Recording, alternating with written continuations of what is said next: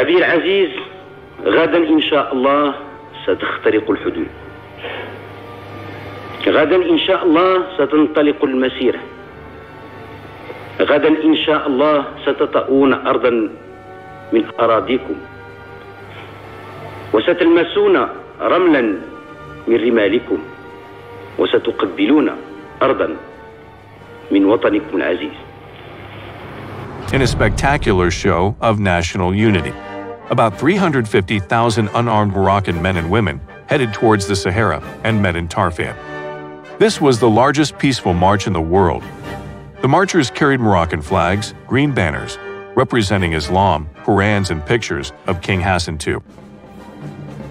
As a result of the march, on November 14, 1975, Morocco, Spain, and Mauritania signed an agreement in Madrid, whereby Morocco regained its southern provinces. Green March Day is a significant event in Morocco's history, which remains a source of pride to all Moroccans. It is an occasion to remember the struggle of Moroccan people and King Hassan II against French and Spanish occupation, and to pay tribute to Moroccans who devoted their lives to liberate the kingdom from colonization.